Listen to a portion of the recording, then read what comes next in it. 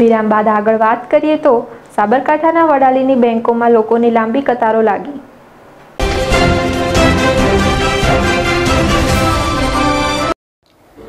Corona વાયરસનો કહેર ગુજરાતમાં વધી રહ્યો છે। આ વૈશ્વિક મહામારીને કારણે ગુજરાતમાં કોરોના વાયરસથી સંક્રમિત દર્દીઓની સંખ્યા વધીને 165 થઈ ગઈ છે। છેલ્લા 24 કલાકમાં ગુજરાતમાં કોરોનાના 19 નવા કેસ નોંધાયા છે, જેમાં અમદાવાદમાં કોરોનાના સૌથી વધુ કેસ નોંધાયા છે। આજે અમદાવાદમાં 13 નવા કેસ નોંધાતા કુલ 77 થયા છે। તેમજ સાબરકાંઠા જિલ્લામાં પણ આજે એક પોઝિટિવ કેસ નોંધાયો છે।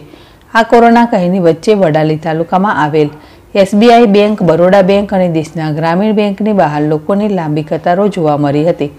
વહેલી સવારથી જ લોકોની બેંકની બહાર લાંબી લાઈન કરીને ઊભા રહી જાય છે, જ્યારે SBI અને બરોડા બેંકની બહાર સોશિયલ ડિસ્ટન્સિંગનો અમલ થતો જોવા મળ્યો હતો, જ્યારે દેના ગ્રામીણ બેંકમાં સોશિયલ ડિસ્ટન્સિંગનો અભાવ જોવા મળ્યો હતો। ધ્રુવ મારી ZSTV સાબરકાંઠા।